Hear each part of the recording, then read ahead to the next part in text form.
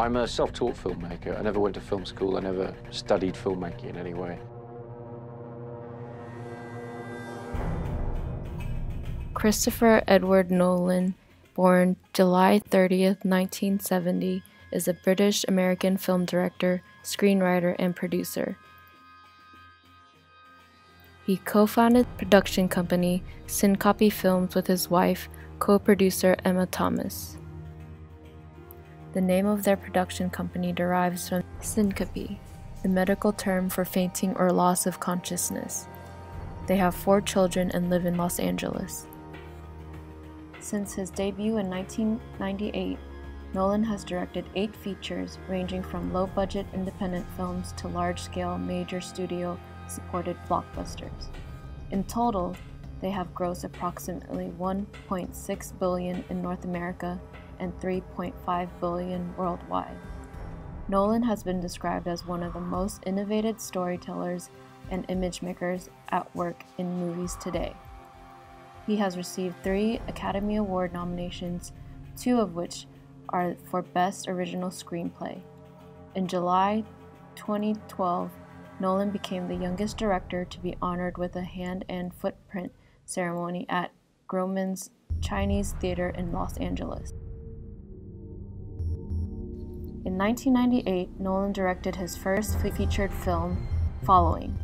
It depicts an unemployed younger writer who trails strangers through London.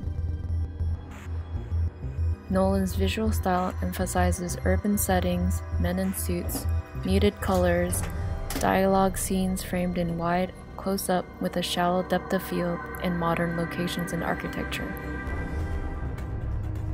His films draw heavily on film noir, with Nolan noting that he identifies all his films with that genre.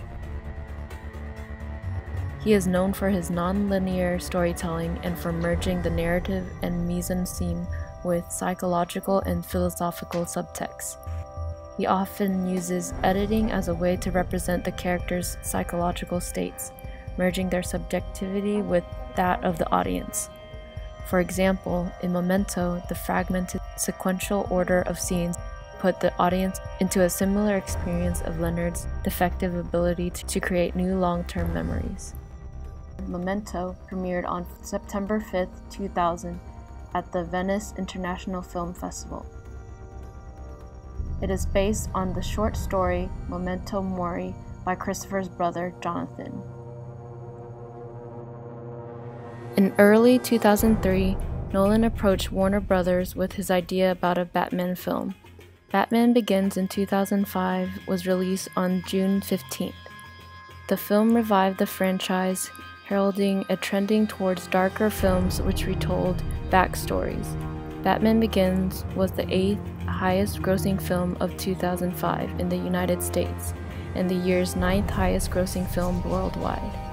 It was nominated for Academy Award for Best Cinematography and 3 BAFTA awards.